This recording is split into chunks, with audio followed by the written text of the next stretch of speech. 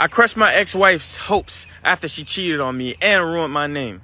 A bit of background, I'm 36 now. My ex-wife is 34, but this happened when we was in college.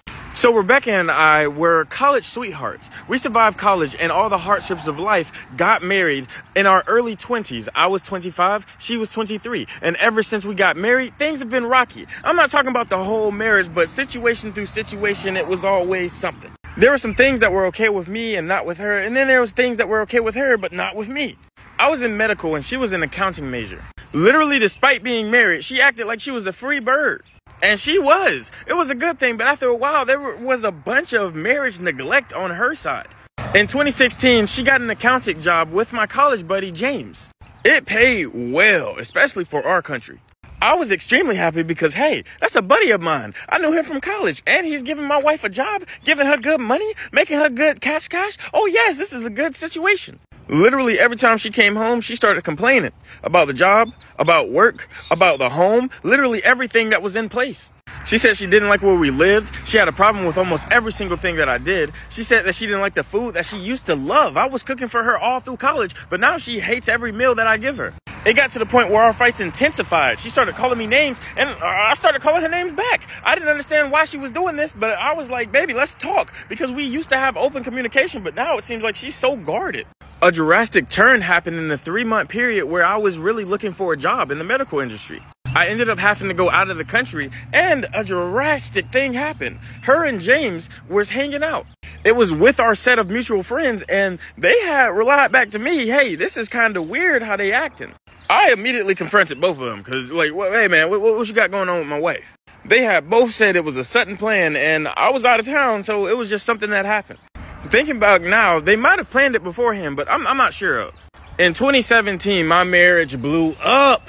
At this point, I was sure there was something going on because my bedroom was dead.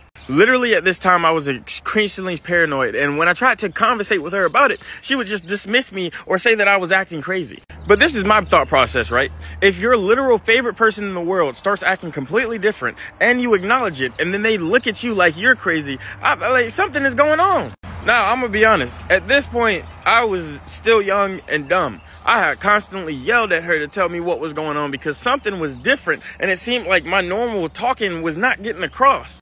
At this time, though, we were at our peak financially because all of our debts was paid off. I had found a good job. I was working. Everything was going good. Her money was her money. My money was our money. It was a nice relationship, I thought. Because we had so much extra income, my friends and I decided to open up a medical shop, which provide medical services to people in need.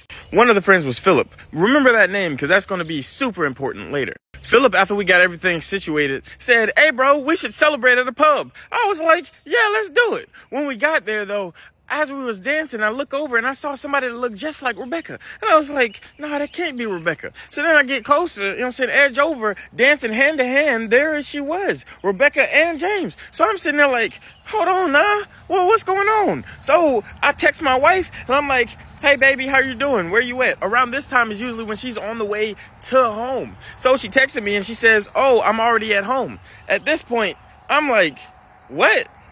No, you're not. Why are you lying to me?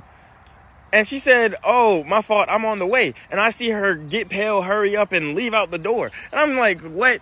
When I got home that night, I asked her about James. The look she gave me is if she saw a ghost.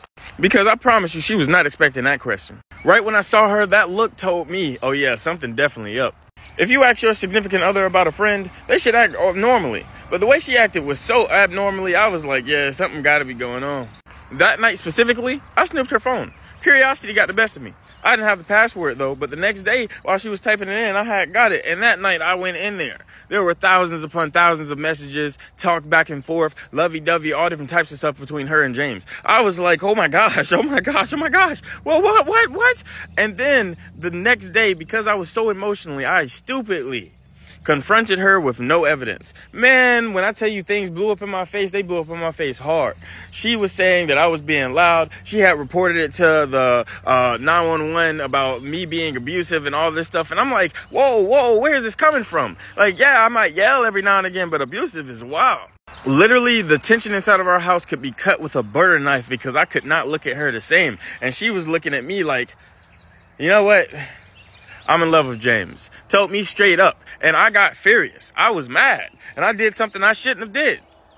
I threw all of the glasses inside the kitchen onto the floor. And at that point, she had the evidence she needed to say that I was doing something bad to her inside of the house. And I was like, no, this is my property. This is stuff that I bought. I didn't do anything to her. But because of that, she had all the evidence against me to say that I was abusive inside of the relationship.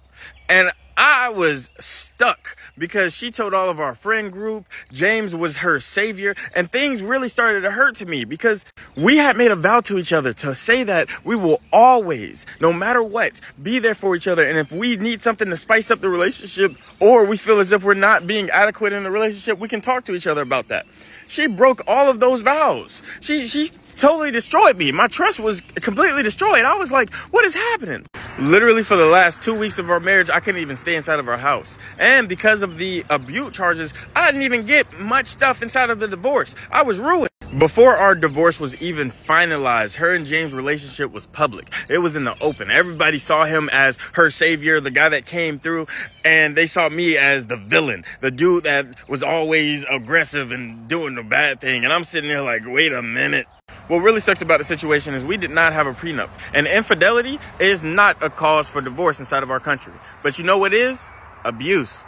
Apparently, up until this point, weeks before, she had filed multiple complaints about me being abusive. Every single time that I got mad and overly aggressive and took something and destroyed it, she took pictures of it. And then she had all of these pictures of stuff that happened while we was on hikes, stuff that happened while we were out. She had like all of these evidences and things. And I'm like, whoa, hold up.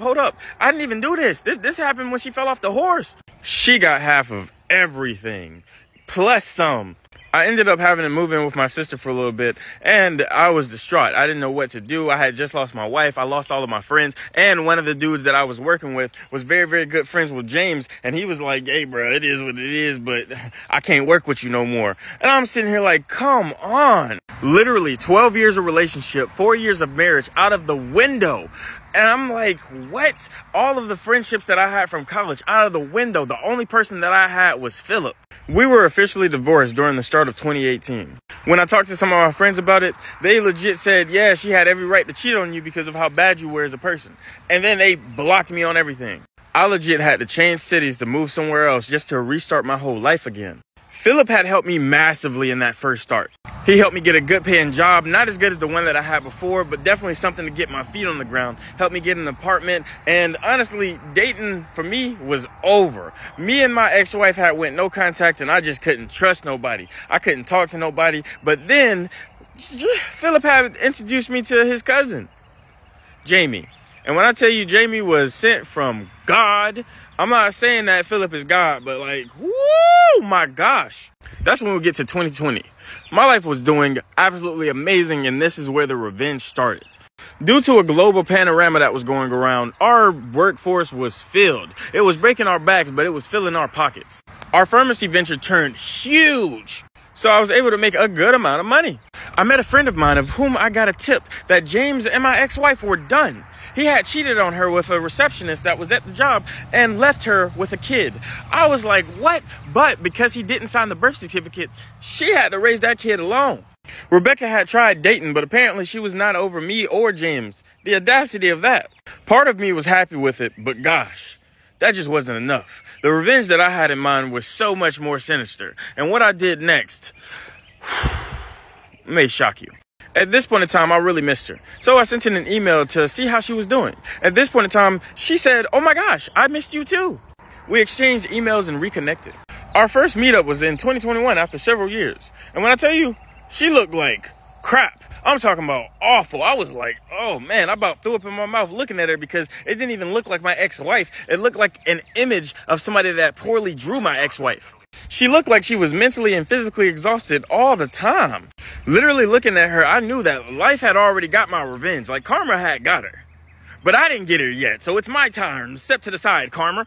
She had told me everything about James and reopened the earlier rooms. She let me know that inside of the situation that they were in, James had pursued her, and James had made her think, oh, she was too good for me. Because around that time when she was working for James' company, she was making more money than me. She was doing more, so she wanted to have a real man inside of her life. Oh, real man, huh? Literally in that situation, I had got my closure. And I did feel a little bit better because I'll tell you right now, I'm doing way better than James anyway. But let's get back to the story. She had said that she was sorry. She wasn't thinking straight when she had did what she did. She was just young, dumb, and trying to have fun. I told her straight up, I will forgive you if you come clean to everybody that's in our old friend group about what had happened in the city. And she did. Literally, she lost a bunch of friends because of that. And a bunch of people reached out saying, I'm sorry, I'm sorry, I'm sorry. She said she wanted us to date again. Clear words. And make me raise that a-hole's James's child. Nah. I told her straight up, I would agree to it. But we would need to date for a little bit, see if we even like each other, and then get married. And after that, I will adopt a child. When I tell you that little guy was adorable, I had taken a liking to him. I went to visit him. Now, here's the kicker inside of the situation. At this point, I was in a deep relationship with Jamie. Jamie was Philip's cousin, and Jamie was actually one of the most amazing people I have met in my life. Every time we would talk, it would be straight. And Jamie even said to me, she's good with an open relationship and trying different things out. So when I told Jamie about the plan originally, she said no. And then I said, have you ever had anybody that tarnished your name, literally ripped everything from you, and then tried to make it up by saying you can help me raise the baby with the guy you cheated on me with? And then Jamie was like, you know what? Maybe we can get her. And I said, I know we can. Me and my ex-wife were living in different cities, so I never moved in with her. But what me and Jamie would do is she would drive me over there, drop me off, and have me talking to her. She gave me different spit games and things to say to make her very, very nice and like really lean towards our relationship even more and more and more. I started doing little gifts, and me and Jamie would make it a game to think about different things to get her for Valentine's Day, Christmas, 1 week anniversary, 2 week anniversary, child's anniversary. We did stuff for the child's birthday. I'm talking about everything in between. I became the perfect man for Rebecca, even though it was really me and Jamie doing it. And this is where the revenge gets even harder. Me and Rebecca were having touchy time, and Jamie knew about the situation. She was for it, but I had to use contraceptives and condoms, which I wanted to because, hey man, there's no telling where Rebecca had been. So after a year and a half of dating, it was pretty much 2022 August time. It was around Rebecca's birthday, the exact date. And I had took her a couple of weeks before to go ring shopping. We looked for the perfect ring and we found the one that she loved to death. I was like, okay, that's the one you want. Cool. This looks nice. I ended up getting this beautiful venue set up and everything was just right for her birthday. It looked like a wedding venue as when you walk through all of Rebecca's flowers, all of her favorite things. And I wanted to make sure it was between me and you. So the only people that was there was me, Rebecca, and Jamie. Ooh. Jamie was sitting inside of the pew at the front row, just like, oh, chilling. We walked by her and we waved, and Rebecca was super happy because she knew something important, something good, something great was about to go down. As I was looking at Rebecca, a crowd had came in from the back room. I'm looking her directly in the face and I'm saying, hey, for these last couple of years, I have been close to you. I have loved you. I have cared about you. And I started to show Rebecca pictures of me and Jamie. Almost every single trip that me and Jamie went on was right behind me on the Jumbotron. Rebecca sitting there, face dropped. She's like, what's happening? What's happening? I hold out the ring. I get on one knee, and that's when Jamie walks up and puts her finger in it and says, I do. Rebecca screamed. I'm talking hardcore screaming, tears running down her face, snotty nose, not knowing what's going on. She's like, how could you do to this to me? What is this? What is this? And I said, this is the love of my life, Jamie. And we're getting married right now. All of my friends from this place that knew about the situation came and sat down and watched as I got married right in front of Rebecca. And I said, all of the past instances inside of my life are gone. And the only person that I will love and take care of and extremely cherish is you, Jamie. The vows that we had together were close to the exact same vows that she broke. Rebecca broke. Rebecca took out. And when I tell you, I have never seen somebody just, yeah, I'm not gonna lie. It wasn't as good as I thought it was gonna be. Like, I think she ended up having like a small panic attack and going to the hospital. It was pretty bad. She's still in the hospital to this day. Like, we ended up other than letting the county and state take her son, you know what I'm saying? We tried to find fucking James. No, couldn't find him. So now we just watching him until she get out the hospital. But when she get out the hospital, heartbreak, bro. Heartbreak. I really hope she okay though, because that's just